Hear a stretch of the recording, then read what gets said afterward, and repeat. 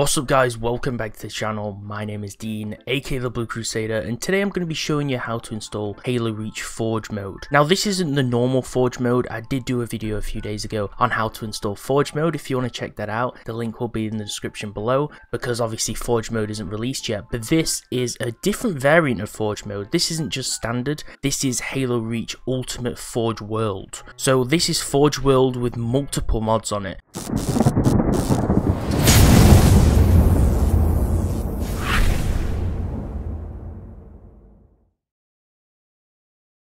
This is basically the best version of Forge right here. It's modded to the teeth. You can do so many things. You can fly Pelicans, Longswords, Phantoms, the huge frigates which we see in single player in the campaign. We can shoot the Scarab gun, which was one of the biggest Easter eggs in Halo 2, so that's some of the coolest things that I've ever even heard in a mod. We can use missile launchers. We can use a Scarab gun, which is similar to the Halo 2 variant, like I mentioned. And then all these other vehicles. We can fly the Spirit, the Space Phantoms, the normal Phantoms, UNSC frigates, the Saber, which is the identical one to the campaign, where it's kind of like a jet plane when you shoot up from the rocket in the story mode, if you've played that. And then we've got some pretty unique other vehicles, which are usually props that we can't drive. So we have electric carts, pickup trucks, troop warthog. All of these things which are not usually in Forge mode are unlocked in this version, this modded. I'll show you the picture here. We have a few pictures. Obviously I'll do a demonstration in game, but you can see that these things are not supposed to be flown. People are not supposed to fly these things, okay? So these are not actually in the normal game. This is, I believe, the Space Phantom right here, and then we can fly the Pelican. I personally think flying the Pelican is one of the coolest things. So I'm going to go ahead and press manual download, and we're going to jump ahead into the Ultimate Forge mode. Now this file is slightly large. It's not huge, but it is slightly large because basically we're downloading a map. I'm pretty sure right now we're not actually downloading the Forge mode. If you want to download the Forge mode, like I said, do check out my last video, but we're actually downloading a modified Forge World map. So this is Forge World, the map. It's been edited in some mod tools to actually allow for certain vehicles to be flown. Now the interesting thing is you don't just fly a random vehicle like a prop and that's it. They've actually gone the extra mile and they've customized this so well that if we actually look at this, so let's look at the Phantom, which you can't usually drive in the game. It's now got animated side doors, the turret and side turrets work, and it has the sound effects, which it should do. So they've literally done everything. They've fixed the sound effects, they've got all the animations working from single player, and they've just added all these intricate details to actually make it so immersive and realistic in comparison to the actual one that we see the AI fly. Now if you wonder why this download's so small, is because they're not using custom models. All these models are from single player. Obviously the Space Banshees, Space Phantoms, the Spirit, and obviously the Saber, and all these different vehicles are in the single player campaign along with the Troop Warthog. So I'm interested to try this out. This sounds absolutely awesome. So I am downloading it now. When it's finished, I'm going to show you how to install it and we'll jump into Halo. So now I've downloaded the Ultimate Forge file, so I'm just going to extract it and we're going to install this map. Now I'm super excited to test this out. I've been waiting a few days to actually try this out. It just looks so amazing how we can just play all these things. Especially when these games came out as a kid, I really wanted to play these custom modes. Right, so I'm going to open up the README and we'll see how to install this. So we need to have the Forge mode mod. So I made a video on how to enable Forge mode. I know I keep saying it, but definitely check that out because this map requires that mod. You need to have Forge mode enabled. And then what we do is we go to the Reach Maps folder and we replace the Forge Halo map into this folder, and then we just start up Forge World. So this replaces the default Forge mode. So I'm going to right click and I'm going to click copy, and then I'm going to go back and I'm already in the Reach folder. Now if you want to know how to go to the Reach folder, it says up here, this is the location you need to go to: Program Files, Steam, Steam Apps, Common, Halo the Master Chief Collection. Then we want to go into Maps. Once we go into the Halo Reach folder, then Maps, and then we want to replace the map in here. So here we have Forge Halo, okay? So I'm going to change the name of this file to Forge Halo B, and then I know that that's a backup, and then I can paste the brand new file in here, Forge Halo, and it won't delete the old file, because for most people, what they don't know is we have to use the version of Halo Reach without the anti-cheat to use mods, but the version that we can play online with the anti-cheat, it enforces all the files and it verifies the files, so anything that's modded you won't be able to play. It won't ban you, but you won't be able to launch the map, so you can't play a modded map on the normal version of Reach with the anti-cheat on. So that's why we're actually renaming the original file and making a backup, because I don't want the modded file to be in my folder, because otherwise I can't play it on the normal Reach. So now that we've done done that, we're going to open up Halo Reach. You want to click Play Halo MCC Anti-Cheat Disabled, and it's just as simple as that. Now we're launching it without the anti-cheat, which means we can use the mod. So I'll show you how to use the Forge mod, how to get everything working. If you haven't got the Forge mod, check out the tutorial on how to install the Forge mod, and then we can jump into the demonstration and the showcase of the mod. Okay, so we're now on Halo the Master Chief Collection. So when we launch the version without the anti-cheat, the modded version, we have this button here called Create. This is how we get in Forge, okay? So you just press Create, Forge, and then jump into Reach, and this will boot up the Forge mode. Now for the map, you want to go all the way to the end. So if we can just scroll right to the end. Forge World is literally the last map in the list, and there's 20 maps. So select Forge World. We do have a few different Forge Worlds. These are custom levels and the official types. Just select normal Forge World because that's what the map is that we replaced. And select Forge as the game type and accept options. And we're going to jump into Forge mode and test out the mod. So this is super exciting, really nice. I'm hoping it works as well, because we've installed it correctly. This mod has been out for a few days. I should have probably installed this when I installed the Forge mod, but I thought I'd make a separate tutorial and showcase because this mod is just so crazy. I just felt like it needed a separate video. Boom! Right, we're in Forge World right now. I don't know if the actual map's been modified or if we have to insert everything ourselves. We have 99k as the budget, which is insane, because you only usually get like a few hundred or a few thousand, so that's pretty nuts. So I'm going to jump into the objects menu. We'll go through and see what's new. Hey, right, okay, so here it is. So you have to scroll right to the bottom and select mods.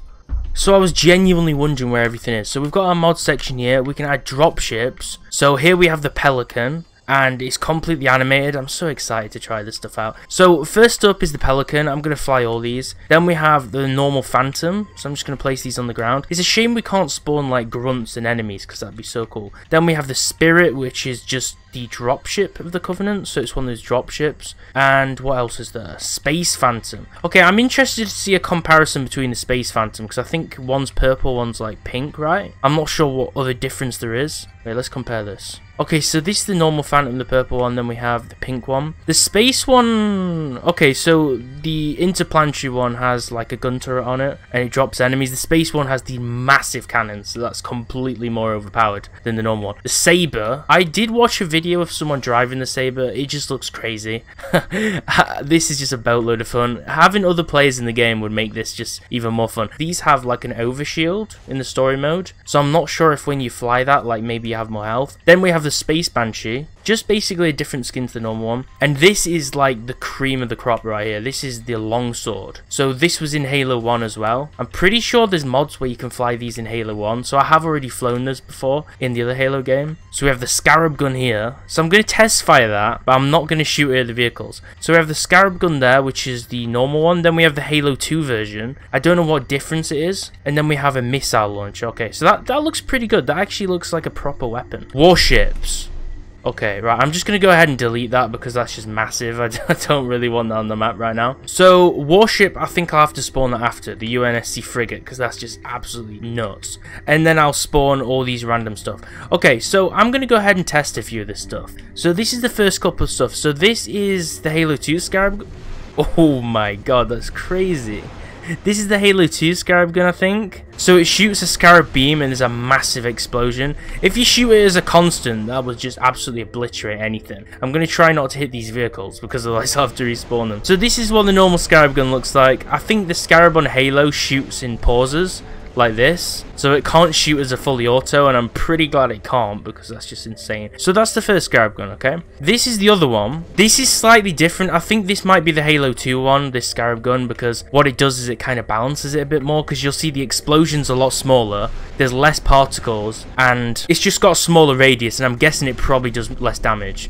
But it's still going to pack a punch if you actually shoot something with that thing. The thing is it doesn't show the names when you switch stuff, and the missile launcher has the icon of a rocket launcher, obviously because there isn't a custom one. So we have the missile launcher, okay? I'm not sure if we can switch to different controls. I'm pretty sure this missile launcher is one of the vehicle weapons. I'm pretty sure this is off, I think this is off the Falcon. I'm pretty sure Hornets aren't in Halo Reach, but I think it might be off the Falcon. Why, let's test fire this thing.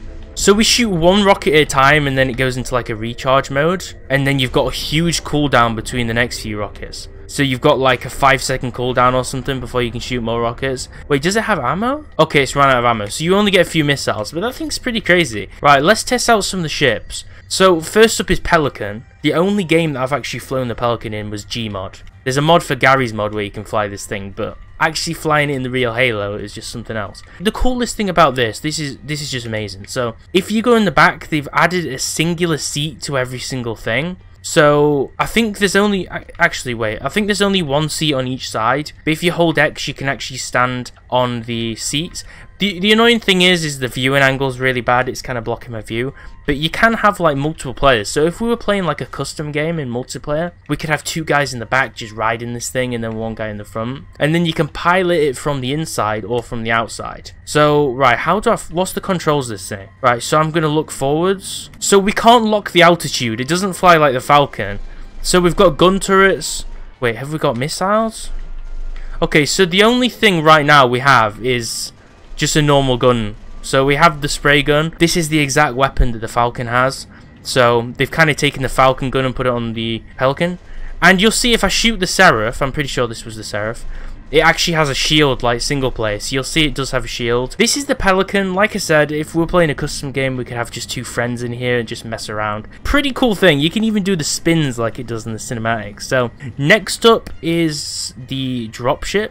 So I'm going to try this. This is interesting because I think the dropship doesn't have explosives. I think it does actually have plasma though. Wait, how do we get in this thing? Okay, so we pilot it from the back. You don't get inside.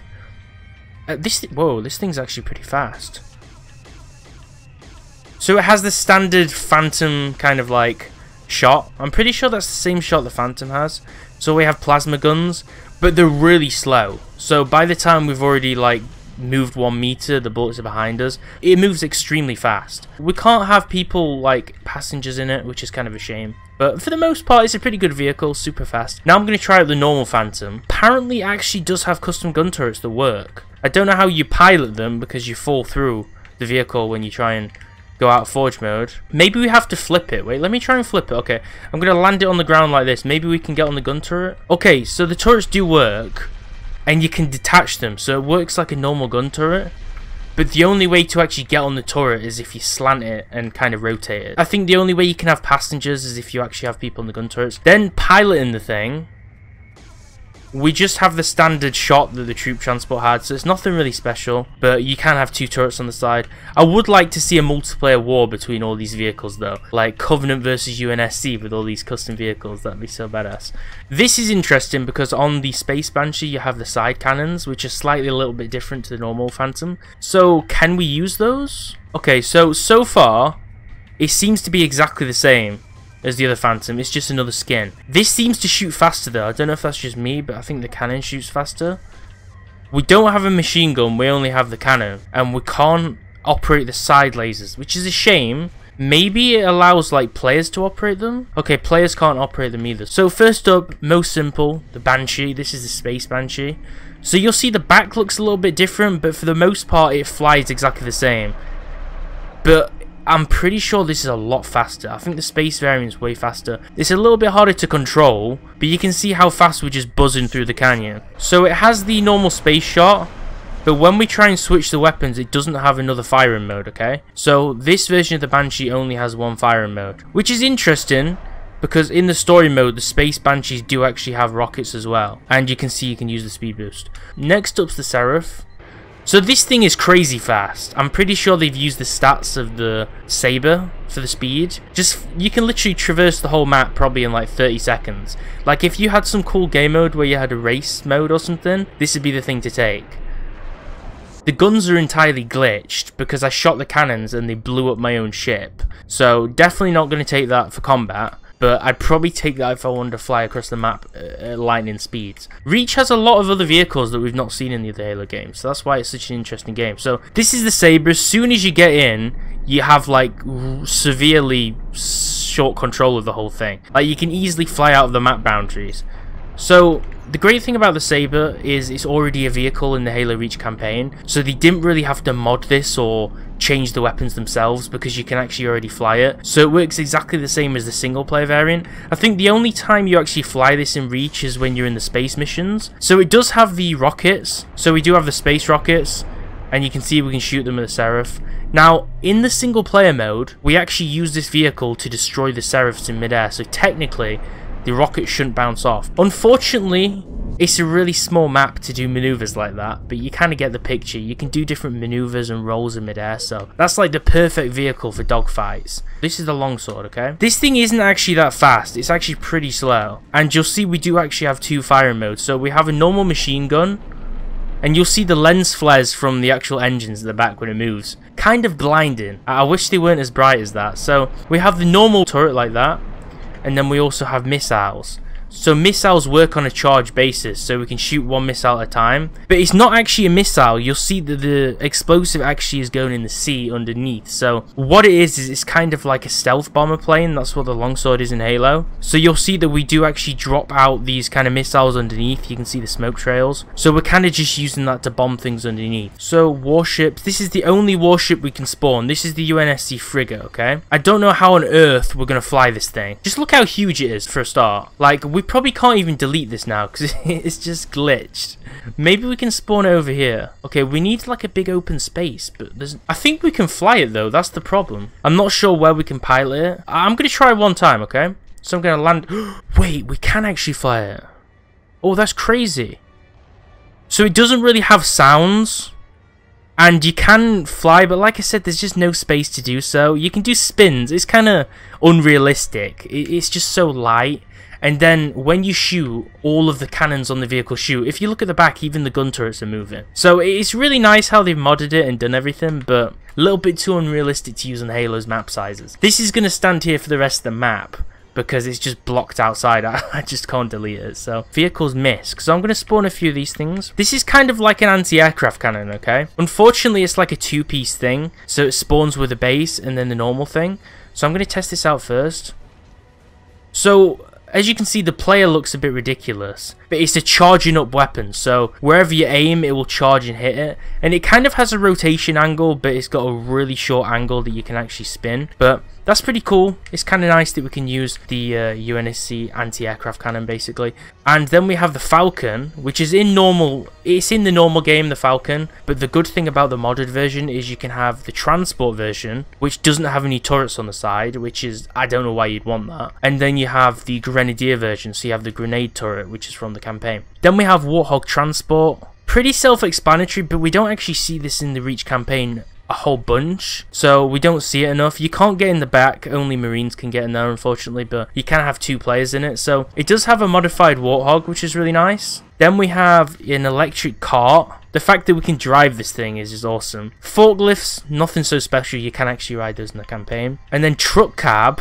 This is going to be interesting to ride. It's a shame we can't carry anything on the back though. An Oni van. What else is there? Shade fuel rod, so we can even man these gun turrets that we see in single player mode. So I'm going to try all these are the last vehicles, okay? So this is just kind of like a civilian vehicle, drive the car. And maybe on one of the maps you can drive this thing. I haven't driven this in the campaign, but maybe you can drive this because this is actually really well made and animated. Forklift, that's really self-explanatory. Then we have the trailer van. So right now I am actually in the passenger seat, and if you look at it, look how well made this is, okay? Even the doors open up and you get in like a really cool fashion. You cannot drive this in the game. This is entirely custom. That's the coolest thing about this. And you can drive the truck.